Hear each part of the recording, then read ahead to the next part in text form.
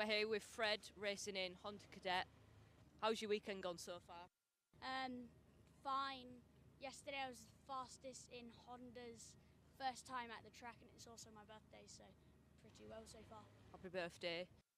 How do you think this season in CKC is going for you? It was like at Rowra I was doing fine, but I DNF'd on the last lap. Lid didn't go that well, so it's going all right. I'm up there, but just getting unlucky, like little DNFs and stuff like that. What do you think about GYG? Do you like the track? Yeah, it's favourite track. It's fast. It's quite a track that flows quite a lot as well. Where do you think you're going to finish tomorrow? Hopefully top 5, but I think if we push it some more, we might be able to get top 3.